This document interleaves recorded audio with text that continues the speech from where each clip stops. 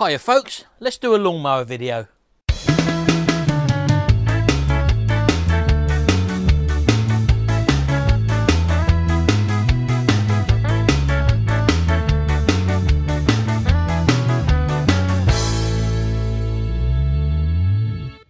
Well, I don't know whether you remember, about a month ago I actually started work on this lawnmower. It was a runner, but it was overfilled with oil, if you remember rightly, by near enough a cupful. And also the springs seemed to be in the wrong place. So I actually got it running by putting the springs on the right place. This is a Honda powered laser mount filled lawnmower, and the springs, as I said to you, was on the wrong place. And I was able to look at another one which I got over there and actually realised that the springs were put on incorrectly. So the oil was overfilled, the springs were on the wrong way, and after I corrected that and put some fresh fuel in it, the thing did run, although it would not run on slow speed. So my next port of call then was to actually strip the carb down, put it in the ultrasound cleaner, which is what I'm going to do today. But before I do that, I'm going to show you how to set the governor on one of these things, because this was another thing that I actually set up as well. So if I just show you how I set the governor, perhaps if you've got the same problem with a mower which is running up, or it's running too fast, for example, these are if you get that governor set in slightly the wrong place, then it will just over rev and you'll never get the right tick over speed or the right running speed. So let me just show you first of all on how to set the governor on one of these. Well, first of all, let me just show you the location, the correct location of the springs first of all. And you have one from here up to there. And then you've got this one that floats down at the bottom here.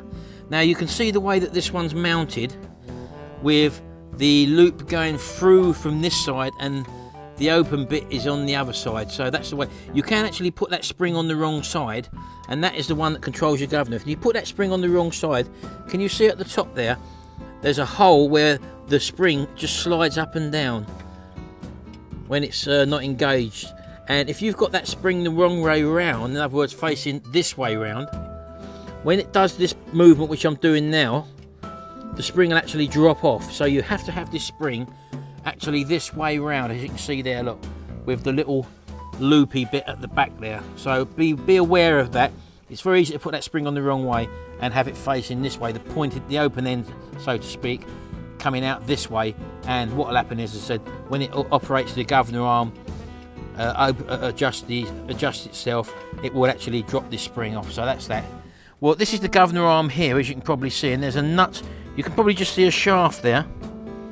Now on the back of that shaft there's a flat, and that flat enables you to get hold of a pair of pliers, for example here, and just hold the shaft, and that means that you can then, once you slacken off this nut here, you can then rotate this shaft either clockwise or anti-clockwise.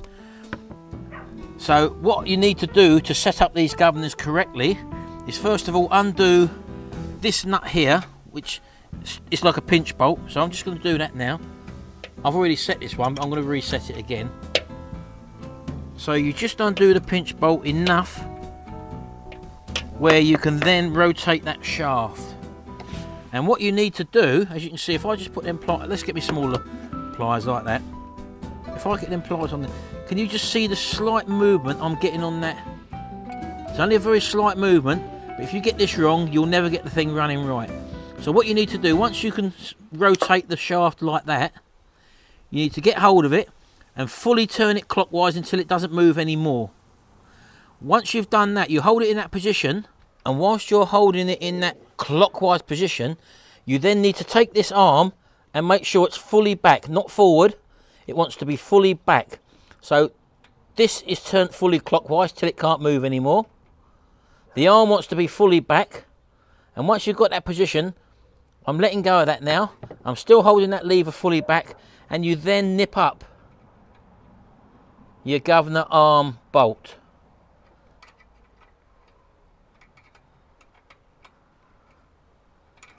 And it's only a pinch bolt. And that is your governor arm set. Now, when you move your governor arm, as you can see, you'll have a bit of slack in it there, and that's the way it should be. And that spring, as I said to you, is very important that it's put on this way and not the other way around, so that the pointy bit's sticking outwards. Otherwise, when it does do its throttling, it will just drop off through here. So that's the governor arm now set. So you now know that that governor arm is set correctly, and you don't mess about with that anymore. So if it's running rough after that, and it's not changing speed correctly, and it's cutting out, there's a very good chance that one of your jets in your carburettor is actually blocked. Now this one, as you can see, has got the throttle up here. Some of these have got an adjuster on the carburettor depending on your model, and you can actually raise and lower the speed on the actual carburettor. It depends what model you get. So we're going to take the air filter off now and just start to dismantle the carb. And one thing you've got to note also is the linkages where they go on this carb anyway. So let me do that now and I'll be back with you in a minute.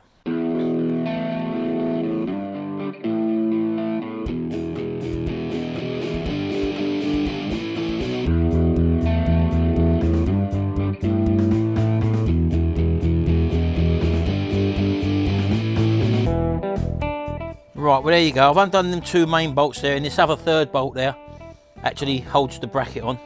And as you can see, you've got a little linkage that goes on there, and you've got another linkage at the back there which goes on there, and there's also a very thin spring.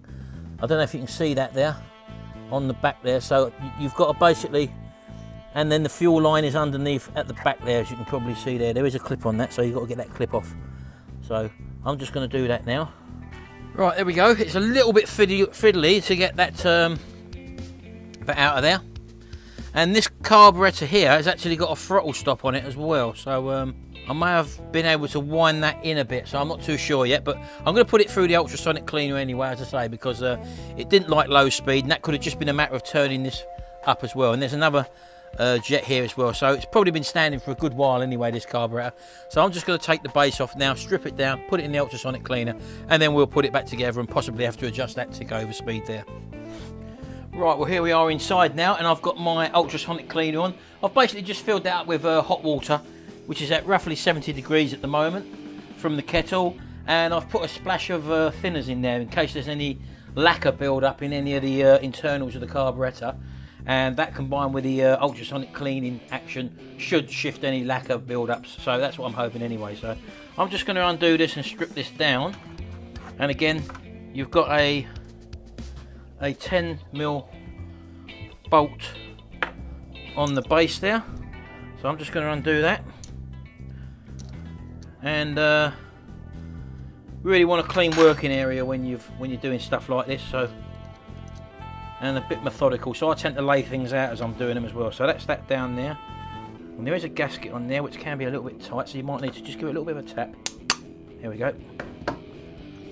And inside the fuel bowl there's a little bit of muck in there, not too much, but as I say, we're going to clean all that anyway. So I'll put that down there, and that leaves us then with the needle valve and the float mechanism, as you can probably see there. And you just basically pull the pin out. Should come out with your hand, if not use a pair of pointed nose pliers. And I tend to just drop that in there, lift out the float, and underneath the float you have a little needle hanging, so that's what you've got to be careful not to drop out or lose. Take that out, just inspect the tip of it. If you can see that small, it's got a little in this case a little soft seal triangulated washer there, and that can get a groove in it, but that one looks okay from what I can see anyway. And then we've got the internals of the carb. There is a diaphragm in a gasket around there which I'm trying not to disturb, but also in the main part there you've got the main jet there, so I'll be taking that out. And when you do that, make sure you get a good fitting screwdriver, otherwise it's very easy to chew that up. So I have quite a few selections of screwdrivers, and just go in there until you find one that actually fits it perfectly. And it's quite a wide bladed one it should be for this. So and as I say, if you get this wrong you'll end up chewing it up, and then you'll have to probably buy a new carb. So make sure you've got a right fitting screwdriver. Also inside here you've got the emulsion tube. There's another tube directly underneath that, and I'm just going to come in from one of the venturis or through the side there and just push that down, because we should be able to get that out as well. There we go, that's just dropped out. Now this is a thing with loads of little holes in it. I don't know if you can see that, and it's possibly these holes blocking that could be causing our problem. As you can see, if I try and hold that for you there you go. If you can see, one shaft end is longer than the other end, which is shorter, and it's also, this is wider than this bit there, if you can see that. So it can only go in one way, and this is the end that goes in first, and then it just slightly sticks up through the venturi when you look at it through there when it's in. So that's how you know that you've got it in the right way. That's something I've just learnt now. So there you go, there's that. So I'm going to put that in there as well. And on the side now, we've got some screws on the side here. We've obviously got the throttle stop screw, which is this one here. That bumps against that plate there, as you can see there. Look, if I screw that in, as you can see, I'm hoping this is what this is going to do, because this is what was possibly causing it not to run on the slow tick over. So there's that one. You've also got this one here. I'm going to be taking it out, and I think that might be a mixture screw. So count the turns out from that. And there's also another one here which I'm going to take out as well. And looking around the actual carb, that's all the things I can take apart. So that's what I'm going to take out now. And then I'm going to dump the whole lot in the ultrasonic cleaner and give it about a 10-minute blast. So that's what I'm going to just take these out now. Now that little mixture one was 12 turns in. So I've undone it for 12 turns. So I'm going to remember that, because I'll be putting that back in 12 turns when I go in. The throttle stop one I'm not too bothered about, but I need to take that out to get to the little jet underneath it. So I'm just going to take that screw out of there. And then I'm going to find a decent fitting screwdriver again for my little jet here, which I'm not too sure which this one is, but it's going to come out. There's no amount of turns, this is just to tighten this one, so it's just a basic undo at the end of the day. So there we go, and I think there is a little jet in there which I can't actually get out by the looks of it, and I can't hold up to the light. I can't actually see through it, so I'm hoping maybe that could be the one that's giving us trouble as well. So I'm just going to dump this all now in the ultrasonic cleaner. What I normally do with the ancillary bits, I get a clean cup, I drop all the small bits into there, all the jets and stuff.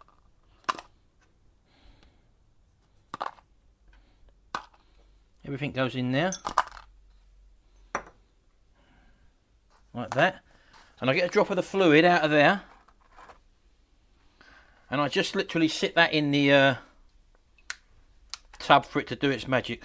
So I'll turn it on for 10 minutes and start it up, and let's see what happens.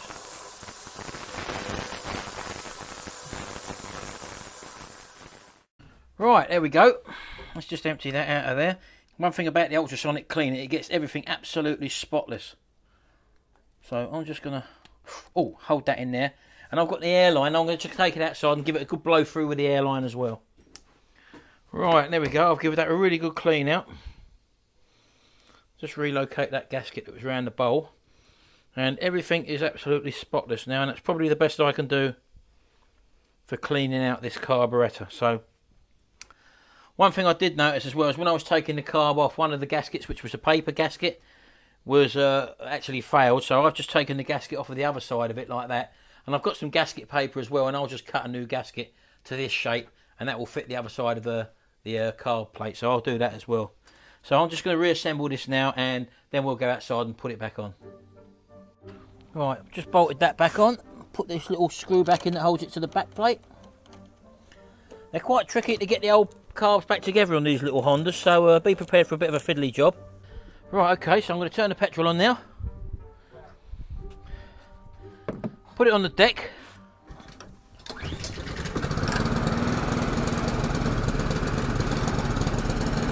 Put it on fast.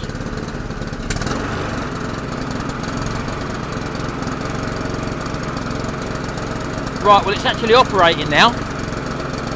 It's a little bit lumpy still. That could be due to the mixture. But at least it's not cutting out now when I put it straight onto slow speed. Could probably do with just a little bit more speeding up and taking the mixture in a little bit so it's a little bit stronger. Okay, it's not running fully correct at the moment, but I've identified the problem was to do with the mixture screw, and also the throttle stop screw on the side of the carburetor wasn't in enough. We wasn't getting no slow running speed at all, it was just cut out before. And the lumpy running I've actually improved because it's now running on slow speed and it's a little bit less lumpier than what it was. So I'm just going to play about with that, and I'll see you again in the next video anyway. So bye for now.